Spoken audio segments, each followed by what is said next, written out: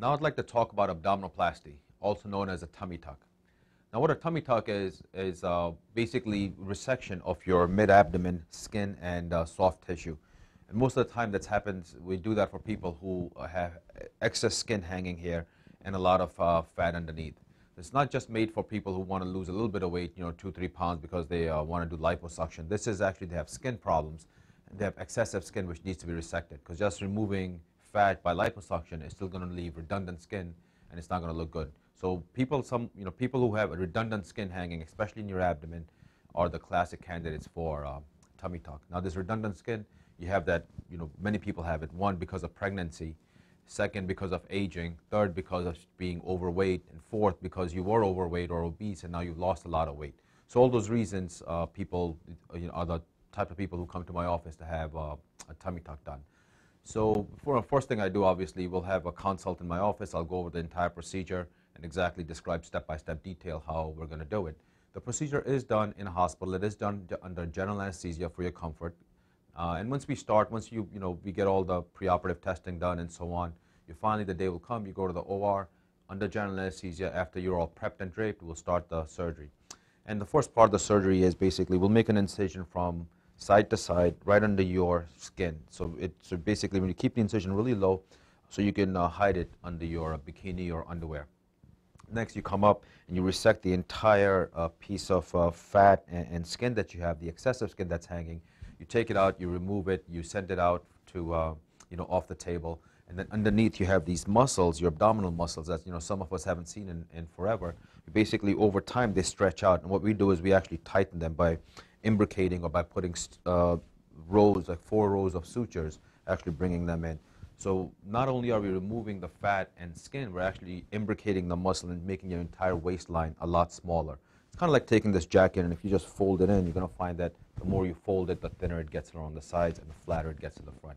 So we do the same exact thing of your abdominal wall muscles, so giving you this tiny little waist. And the last part of the tummy tuck is actually we take that skin, we bring it, the top part of the skin that we resected, we bring it down and we stitch it back on to the bottom part. So you basically have a scar that's way down here. The rest of the abdomen is completely flat, and we just stitch up the incision down below. We leave a couple of drains inside and we put an abdominal binder on. The binder stays on for the next 24 hours. After that, you could remove it, take a shower, and so on. The couple of drains that are inside, they stay for, one of them usually comes out in a week, and the second one usually about 2 to 3 weeks. There is an overnight stay in the hospital, and that's required because people usually are comfortable with some IV medication and some nurses taking care of them.